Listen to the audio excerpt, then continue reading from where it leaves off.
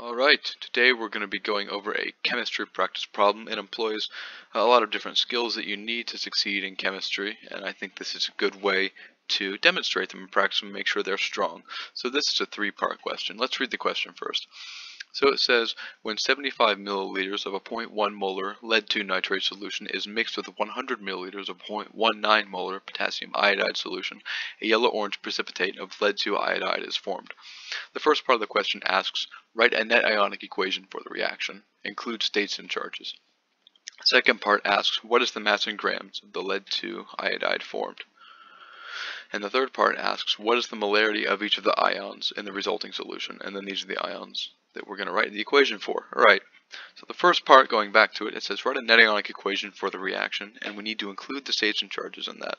So the first thing we should do here is write our general equation for the reaction. So let's look at what it gives us. We get lead-2 nitrates, and this is an ionic compound. Lead-2, NO3, 2. So the lead has a 2+ charge, nitrate is a polyatomic ion with a 1- charge. So to balance that, we just need 1 lead-2 and 2 nitrates there. Plus potassium iodide, another ionic solution, another ionic compound, 1+, 1-, same deal. And we know that both of these are aqueous because it says that they're both solutions in the prompt. So we'll go ahead and put those in there for states. And it says a yellow-orange precipitate of lead-2 iodide is formed. So that right off the bat gives us one of our products. So it says lead-2 iodide. So Pb, still lead-2, I2. And we know that's a solid because it says a precipitate. Now again, we're just balancing the reactants here. And then the remainder has to be then potassium nitrate. And this is using our SNAP rule. It has both potassium and nitrate in it, so it is aqueous in water, soluble in water. Now let's balance this. We got our question, let's just balance this. So we have to put a 2 here, and then we have to put a 2 here. Let's double check. Pb, 1 lead over here, 1 lead over here, 2 nitrates over here, 2 nitrates over here, check. 2 potassiums here, 2 potassiums here, check. 2 iodines here, remember that's transitive to this as well.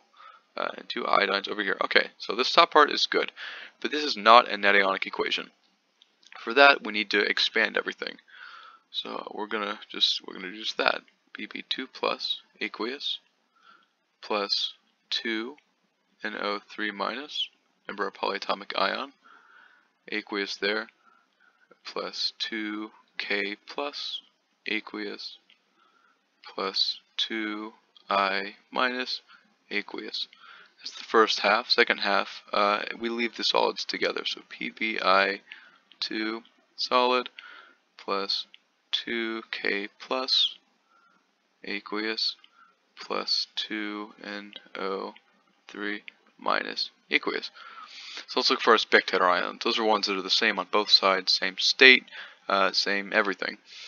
So we can see the NO3, the nitrate is one there on both sides, and so is the potassium. So in our net ionic equation, we're going to cross these 4 out, or these 2 out, and for our net ionic equation, we're going to have Pb2 plus aqueous plus 2I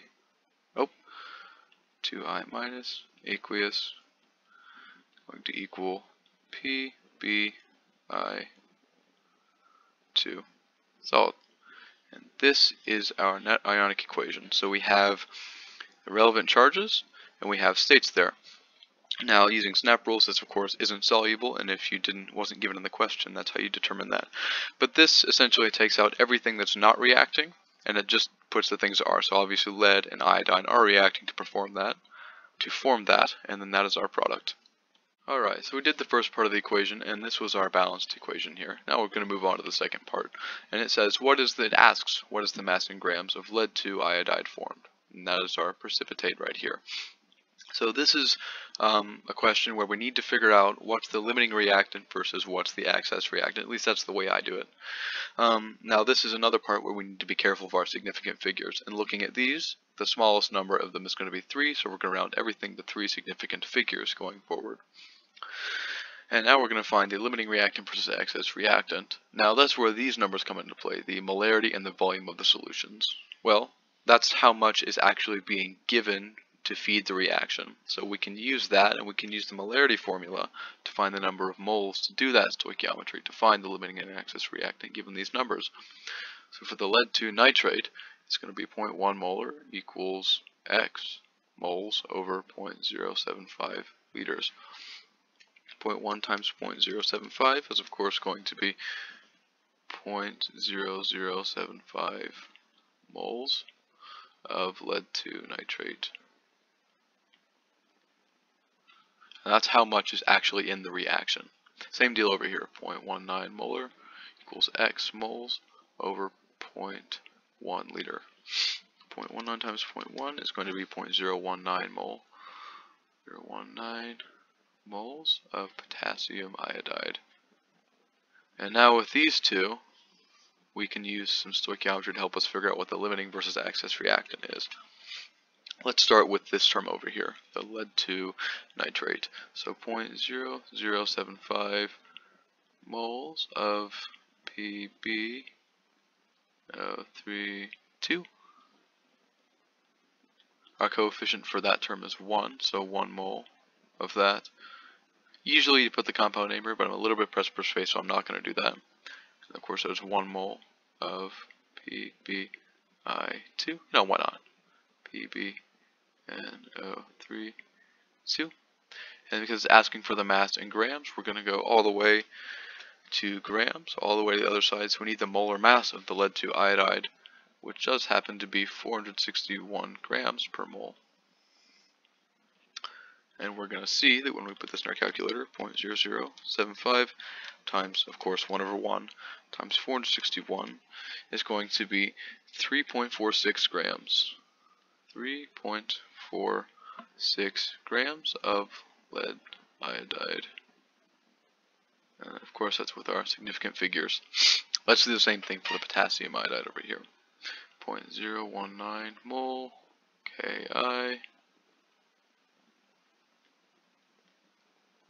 2 moles of Ki here, because that's our coefficient. We get these coefficients from this number here. This number here is the same as this one. There's a 1 here, it's understood, so we're just going to put mole of PbI2 and all the way to grams, so 461 grams per mole. If we put this in our calculator, 0.019 times 1 over 2 times 461, we get 4.38 grams equals 4.38 grams of PbI2. Now that's again with our three significant figures, excuse me. So which one is the limiting reactant? The limiting reactant is the one that has the lower number here. In that case, that is this one. That's a really big circle, let's make that smaller. And in this case, that makes this reactant, the lead 2 nitrate, the limiting reactant, and this one the access reactant. And we know that because the ratio between these two means this one, the lead 2 nitrate, is going to run out before this one does. So by logic, this lead 2 nitrate has to be the one that dictates how much of the lead iodide will form. And so with that in mind, we can say that 3.46 grams of PbI2, our precipitate, will form. That is the answer to part B. Alright, so we're on to the third and final part of this question, and it asks what is the molarity of each of the ions listed here in the resulting solution. So for this one, we get to use molarity more extensively than in part 2. And we're going to use the properties of a reaction to understand what's going on. So the first thing we're going to look at is what's the limiting reactant, what's the access reactant. We did that in part 2 over here. Lead 2 nitrate is in fact the limiting reactant, and this is the access reactant. So the concentration of Pb, lead 2 plus, represented by brackets, square brackets, is going to be 0 molar. And this is because lead is in the limiting reactant, which means it's going to run out first, but it's also in the precipitate, which means that it's not going to be in the solution. Anything that comes out of here is going to form that solid, and because this runs out first, there's going to be none of it left over in the resulting solution.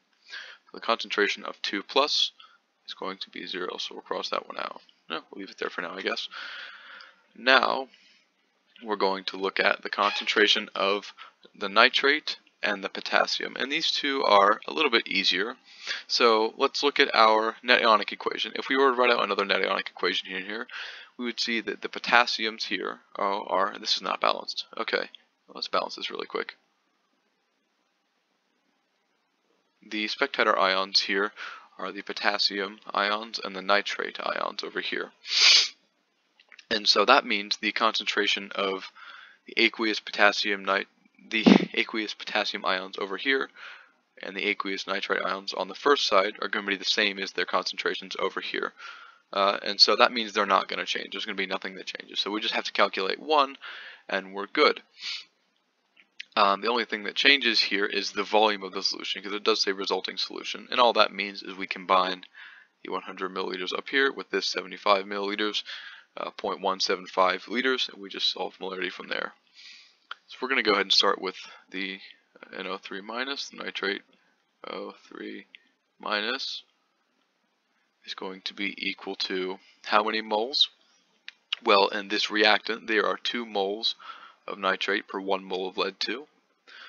So we just take 0.0075, multiply it by 2, and we get 0.015 mole over the liters, which is just 100 milliliters plus 75 milliliters is of course 0.175 liters in total, and that's going to give us our answer as 0.015 divided by 0.175 is going to be 0.0857 molar. 0.0857 molar.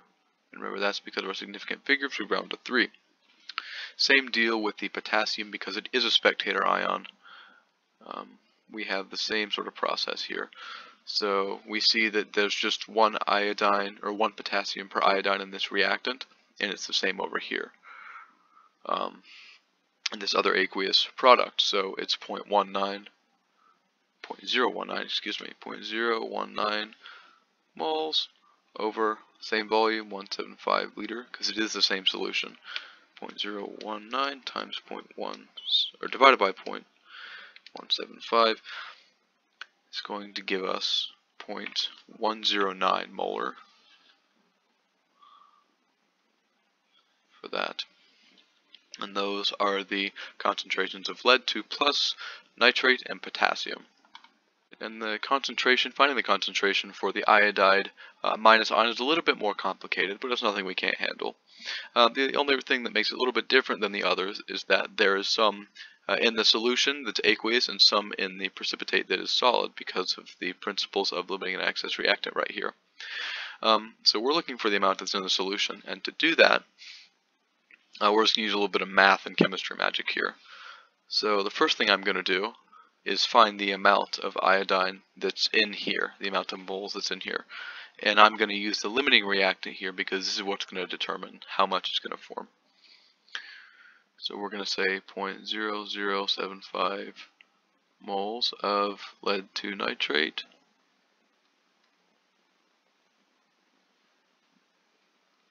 it's going to be just 1/1 here. I'm just going to shorten it like that. That's how many moles of this are going to form. But we're looking for 2 moles of iodine per 1 mole of PbI2. And this is going to equal 0.0075 times 1/1, of course, times 2/1. This is going to equal 0.015 moles. Now, and this is going to be in the precipitate.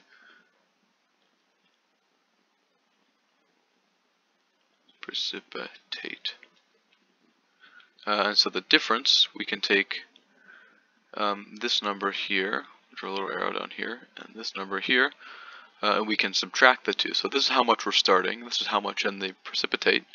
So the other ones go, the difference has to go in the solution. It's going to be 0.019 minus 0.015. 0.019 minus 0.015. We get 0.004 equals 0.004 moles of the iodine minus, we'll label that up here too. And with this information, we can go ahead and find our molarity, our concentration, using this number. So it's going to be 0.004 over the same volume as these other ones, 0.175 liter.